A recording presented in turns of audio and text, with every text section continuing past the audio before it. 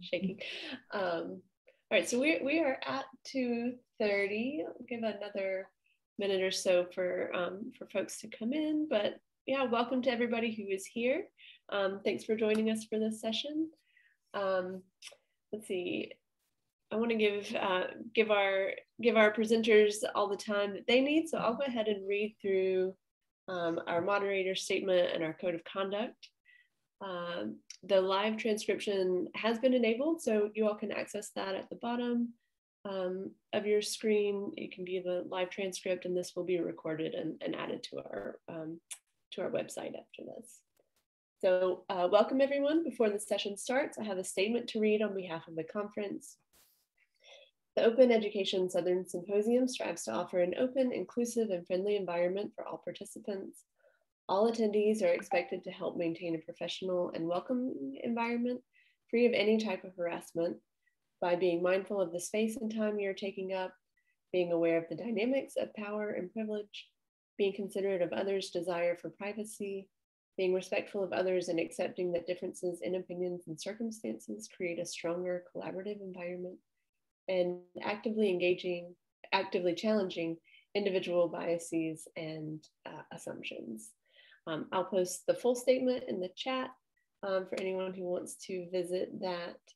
And we will stop this at whatever hour 50, sort of where you are, and then we'll have 5 minutes for question and answer. So you can put those in as the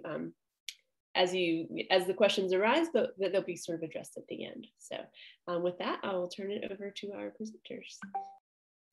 Great, thank you so much. Thank you. Can everybody hear us okay? Excellent. I'm going to go ahead and start sharing screens right now.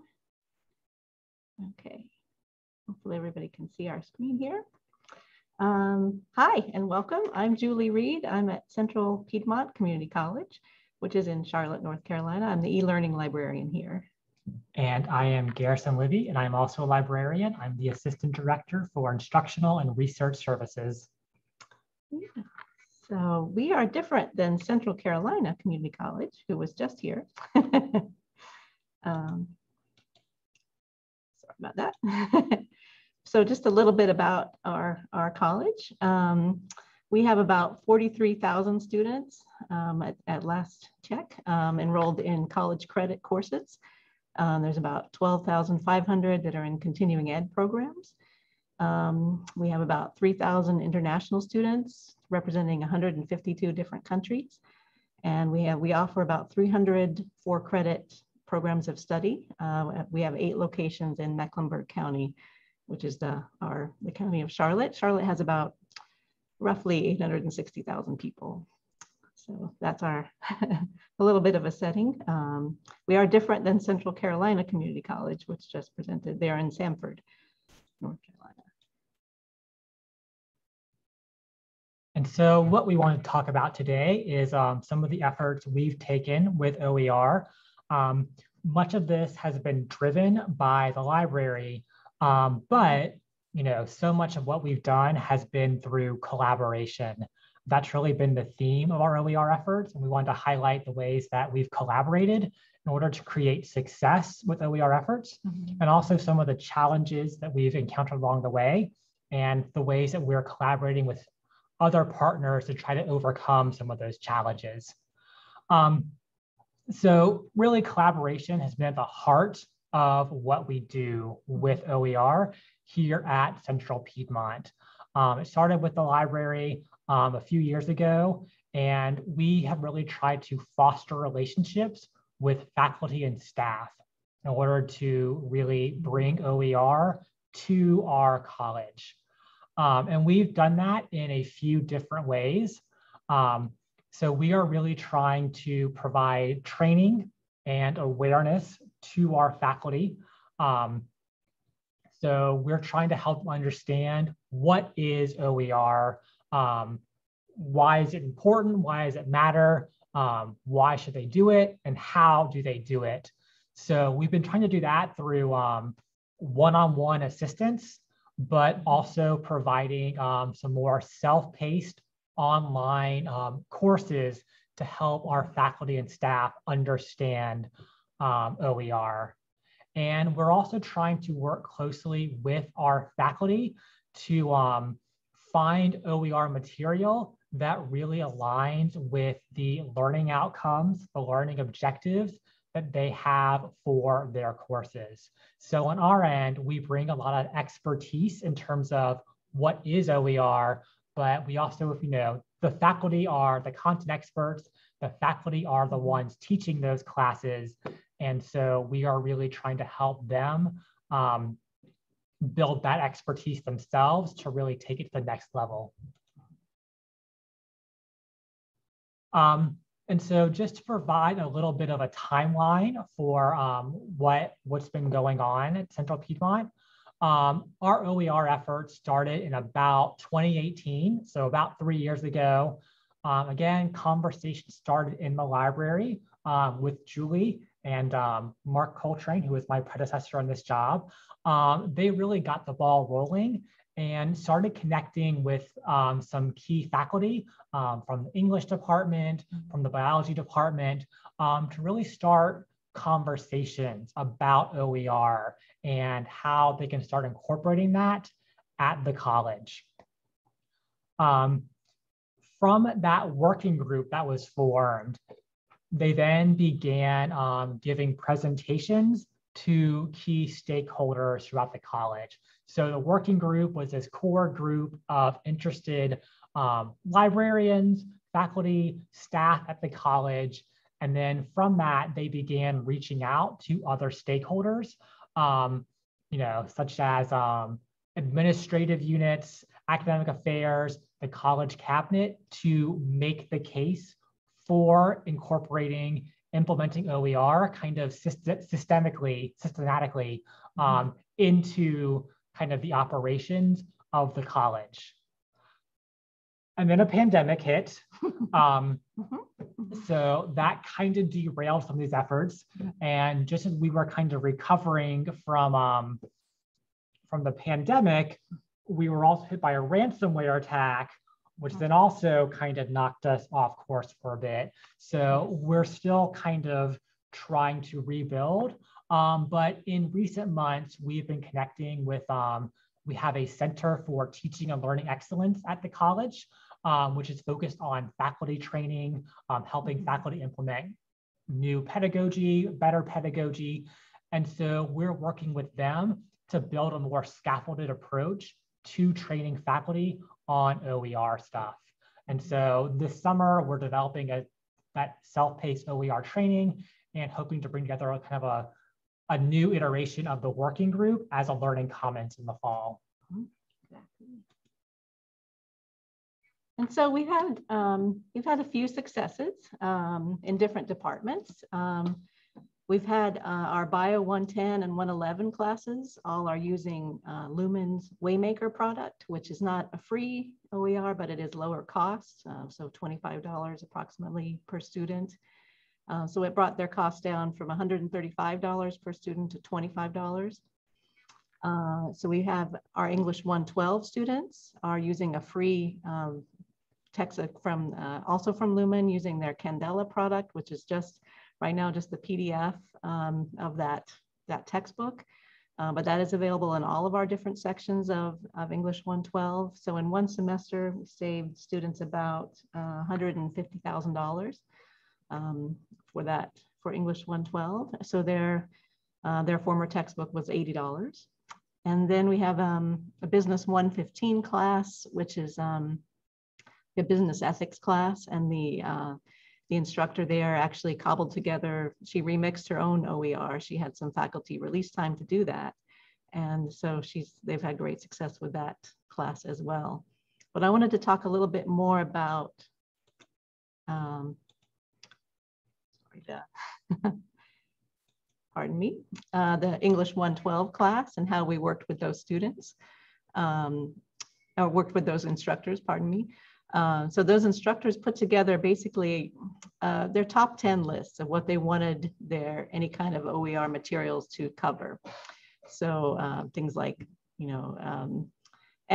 different kinds of essay writing, MLA and APA citations, different top 10 lists like that. So they put together that list using just Google Sheets and shared that with us. And so Garrison and I were able to send back an annotated list of possibilities for those, addressing all of those different wishes that the faculty had. Because right now they're in the process of choosing a new textbook. They've had success with OER. The faculty are on board for English 112. They just want to improve what they've got in the classes so far. So that's how we're working with them. We're trying to align everything, all of the resources that we find, of course, to any kind of student learning objective, and getting them the best possible quality resource that we can.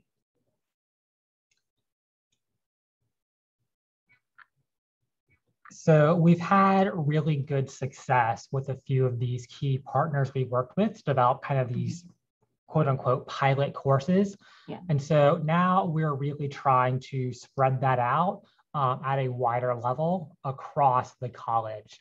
And so again, that collaborative piece is still very important. Mm-hmm. I talked a few minutes ago about the work with the CTLE, our Center for Teaching and Learning Excellence. And so what we're doing is trying to create what's called, they host learning commons, which are basically just groups of faculty who are interested in topics like there's one for global learning, there's Mm-hmm. one for technology and teaching. And so we're working with them to get one kickstarted on OER specifically, to bring together faculty who are interested, who want to explore OER more, and provide a shared space where we can talk about what we're doing, share tips, share ideas, and really work together to push this forward at the college.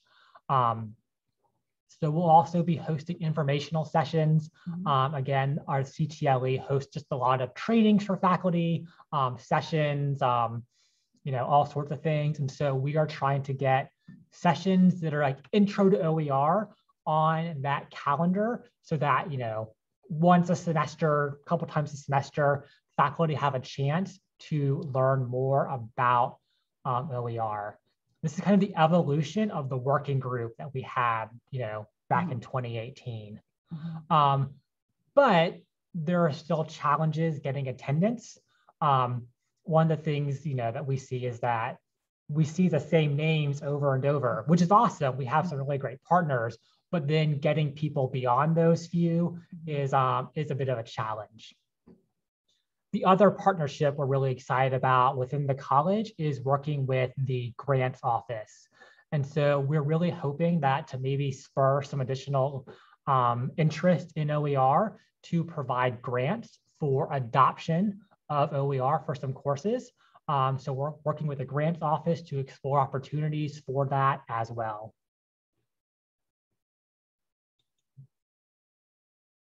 And then we are trying to provide more in-depth training.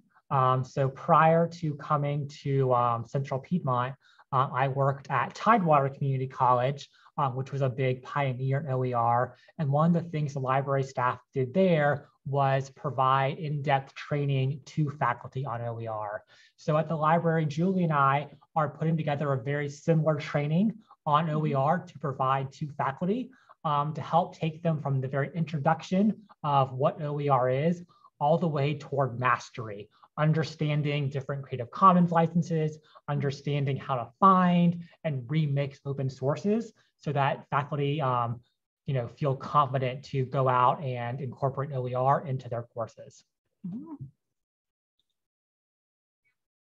And so we had some challenges along the way and that we are still dealing with.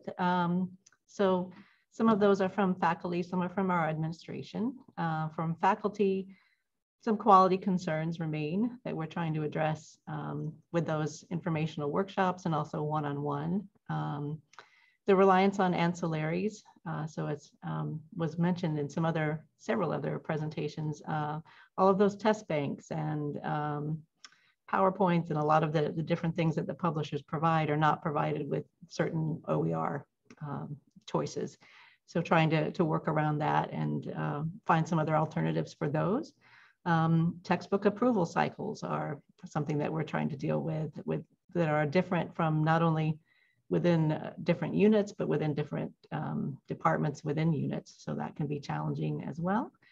Faculty turnover, we have about 3/4 of our faculty are adjuncts. So there's a fair amount of turnover in the teaching and also to some degree on the staff side as well. And then time. So the ability to really convert your course to OER takes a lot of time and effort. And while we're trying to stress how we can help faculty, and the CTLE, our Center for Teaching and Learning Excellence, can help faculty, it is a time commitment that we do have to deal with that constraint. On the administration side, they did have some concerns about course consistency. So they wanted, every course to have to use the same material within every section to use the same course within a certain, to use the same material within a certain course, pardon me. There were some concerns about the impact on the bookstore that we are trying to address currently. And then also just a general lack of awareness that we are trying to combat, basically. But we do have some wider partnerships outside of the college in the state of North Carolina for community colleges in particular. It's basically based on the OER Commons site, but it's a repository now called OpenNCCC. It's a lot of C's, but it's a collaboration platform where faculty can look for OER materials and also upload materials that they have created. So we have a group within that platform just for librarians. So we're trying that librarians that work with teaching faculty, so we can have a place to talk about what resources we're using at our respective institutions, and then also, hopefully down the line, upload what we're working on as far as original OER goes.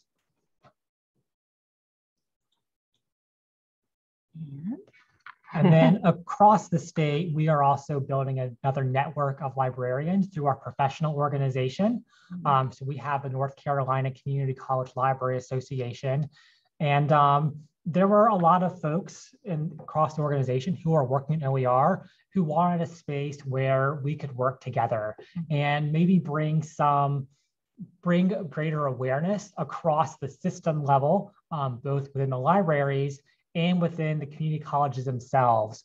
So we're working through that little task force to create an OER toolkit and investigate additional possibilities for things like grants, OER assessment, and other ways to incorporate OER, again, kind of across the state and across the community college system level, and leverage those efforts so we're all working together toward the same goals.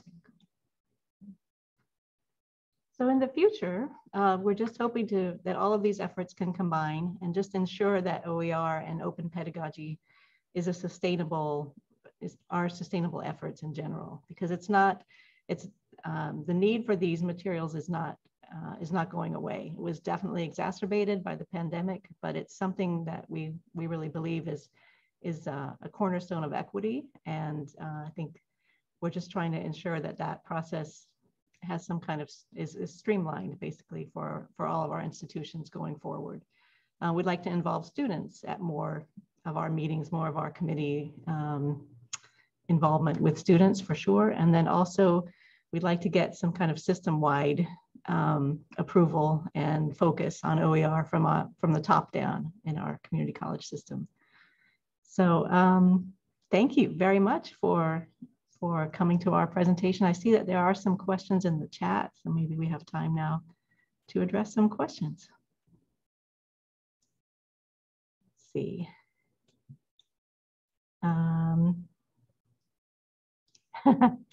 Let's see.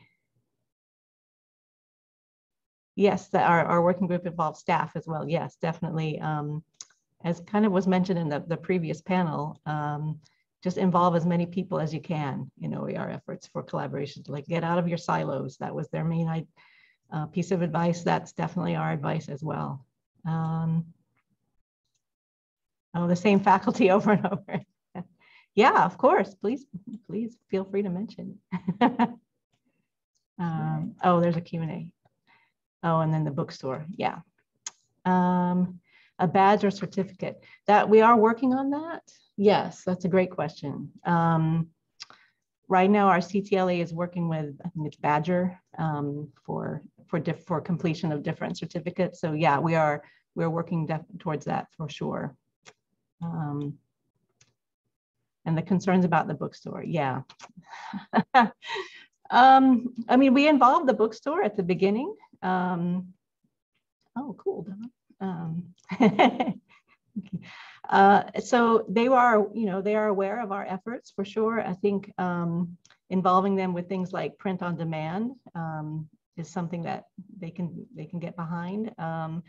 Also, the profits for our bookstore really don't come from the textbooks they sell, which I believe is the case in a lot of places across the country. They come from the snacks and the gear and all the stuff that they sell. The textbooks, students are already going outside of the bookstore for, if they buy their textbook at all, they're going to Chegg or Amazon, or they're sharing it between themselves, or they're making illegal copies, or, there's a lot of different things they're doing that do not involve the bookstore when it comes to course materials. And we're also, our bookstore is, their contract with the college is coming up. Yeah, I don't know what the term is. It's we're renewing. Yeah, that contract is expiring, and so the college is investigating like additional bookstore options. So we're hoping that as part of that renegotiation or looking for a new vendor, that perhaps OER can be inserted into that conversation more as an expectation that this is a thing that the college is exploring. Right. And if you have a problem with that, maybe you are not the vendor for us. But whether or not those conversations will happen, so much of that is at a level much higher than Julie or myself. So we are advocating as best we can, but ultimately college administration is kind of steering that ship. So we're advocating and hoping for the best. Oh, thank you. Yeah, I would love to talk about badging.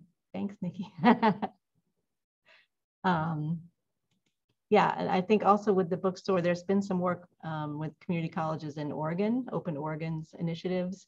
They definitely have some tips that we're trying to follow for dealing with any kind of bookstore questions. So I'd recommend checking them out. Oh, you're welcome. Any other questions?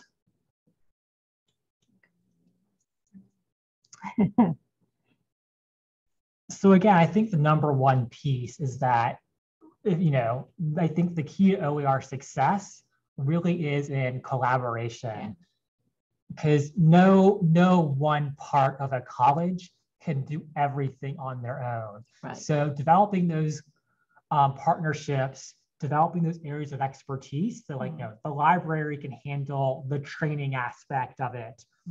Our Center for Teaching and Learning has the structure to facilitate that training. Right. The faculty have the content expertise to really hone in on what will be best for their classes. So finding those areas of expertise of working together, so that A, there's not a duplication of efforts, right, but B, there's also, no one's exhausting themselves trying to do everything on their own, really is a great pathway for success. Chat came in, I think. Oh yes, of course. We will sharing slides. Yes. Happy to share slides. Of course. Great. Well, thanks to you both, and your statement there at the end just really beautifully encapsulates sort of the theme for this, creating community and making it sustainable so that we can all continue to do this good work without wearing ourselves out. Right. So I appreciate you all, and thanks to everyone who came. We will go ahead and end this session so that you all can head to the next one. Great. Thank you so much to everybody. Thank you all so much.